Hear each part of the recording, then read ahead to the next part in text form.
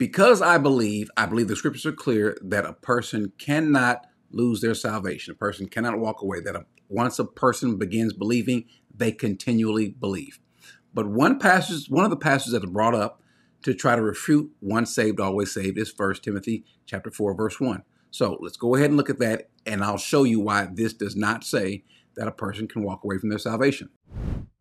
In chapter 4, verse 1, it says, "Now the Spirit expressly says that in latter times or later times, some will depart from the faith by devoting themselves to deceitful spirits and teaching of demons, through the sincerity of liars whose consciences are seared, who forbid marriage." Now, I won't go into all of the rest of it, but it seems to say, because it says in latter times some will depart. Now, this word depart is where we get the word apostasy. It is derived from the Greek word episteme, which means to depart, remove, withdraw, leave, or revolt.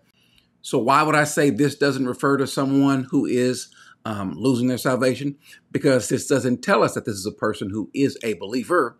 The word that's used there connotes the meaning of someone who withdraws from hearing something and it's on their own decided to move away. Apostasy is not for a person who is a believer, but it's used for a person who has rejected something. This word is used for someone who has rejected something and is withdrawing themselves away from that teaching or that belief.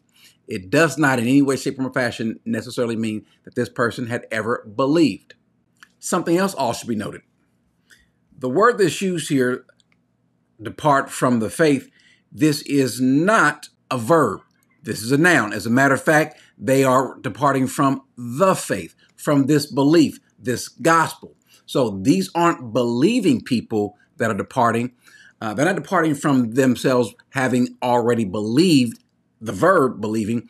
They are departing from, they are withdrawing from, revolting from the faith, what we believe, what we call the gospel. So again, this passage is not saying that a person once believed, now they're withdrawing, they're departing from it. No, these are people who are rejecting the faith.